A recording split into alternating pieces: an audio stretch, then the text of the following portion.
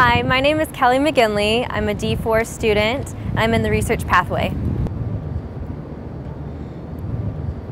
I chose my pathway because I wanted to do something new, exciting, and different, but yet challenging at the same time while I was in dental school. I never did any type of research before dental school, so coming to Michigan, having the opportunity to do research was something that I was looking forward to. I found my mentor, Dr. James Boynton, and because I wanted to do some type of research project to do with pediatric dentistry. And I didn't want to do the benchtop research where you were looking at cells or mice or anything like that. I wanted to actually interact with people and be in more of a clinical setting. So I talked to Dr. Boynton. I asked him if there was any of his residents actually that needed help. And he had a project that he had kind of started a couple years ago that he wanted to pick up again. So I jumped on it. It was hard at first to meet with Dr. Boynton. He's a very busy man. I have a busy schedule, so it was hard to kind of coordinate that at first. But once we had a game plan going, we just rolled with it, and we worked with my schedule each semester and his schedule as well. A lot of it was individualized on my own, so I would use my own time for that.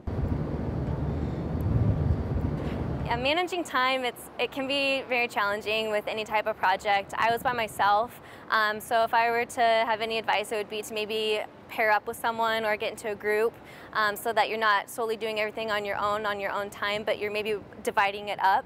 And using your flex time, your pathways time very specifically really helps, because you're not trying to plan a whole semester and then throw in your research project at the very end. You want to plan it from the beginning and then incorporate that into your own schedule. We found that by counseling parents about healthy living strategies for children who may be at risk for unhealthy weight, that most parents were very adaptable to having someone in a dental setting talk to them about it. They don't really got a chance to talk to their physician about it very much because they're in the dental office more often. So it was kind of neat to see that being in a dental office, you can talk to your patients and your parents of patients through more of an interprofessional outlook on your care.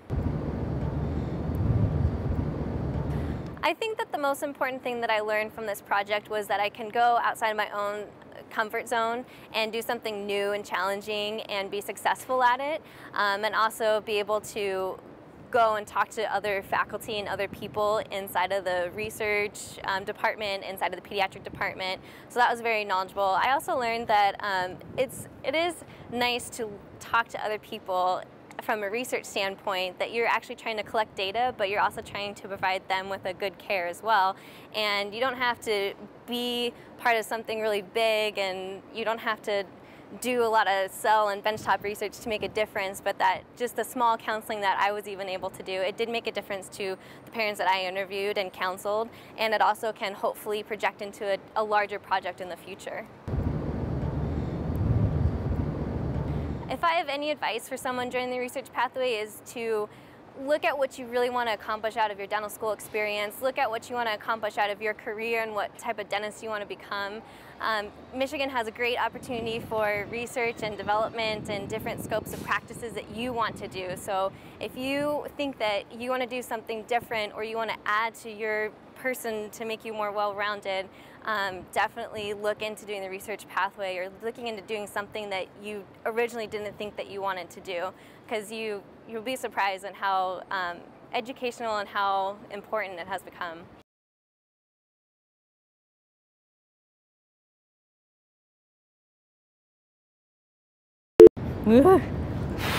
Sorry. B.